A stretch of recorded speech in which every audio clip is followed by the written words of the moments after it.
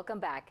The government will finally raise the electricity tariffs for middle-class households starting this May after a 4-month delay. The increase applies to two categories: households with 1,300 and 2,200 volt amperes capacity.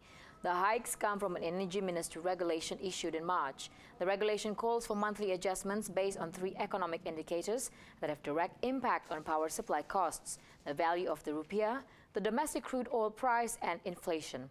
Those household categories were supposed to have seen tariff hikes in January, along with 10 others, but the move was postponed after the House approved an extra 1.3 trillion rupiah subsidies.